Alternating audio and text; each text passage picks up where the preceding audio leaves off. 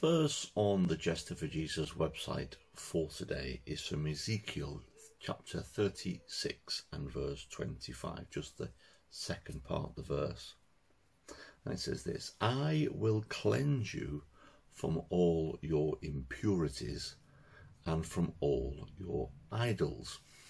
Now this is God speaking to the prophet Ezekiel about the nation of Israel, who had done things that they shouldn't have done. And there's a promise within it that he's going to gather them back into one place again. And then he says, I will cleanse you from all your impurities and from all your idols.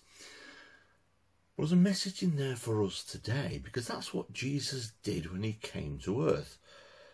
Jesus is the only one that died for us and rose again and went back into heaven, and is the only one that can cleanse us from all the sins that we've done wrong. If we turn to him and we say that we are sorry for all the things that we've done wrong, turn away, repent from all the stuff that we've done and go in a different direction following him.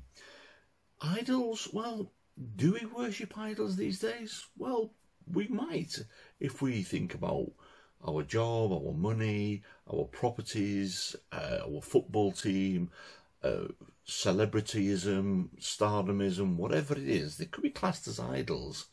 And God is saying to the Israelite people here, through Ezekiel, that also cleanse us from impurities, the wrongs, and the idols. Whatever they were doing, they were also worshipping statues of this, that, and the other. But that same thing applies to us today.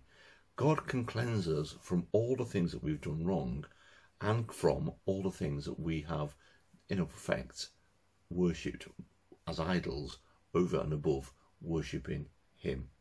Be encouraged today.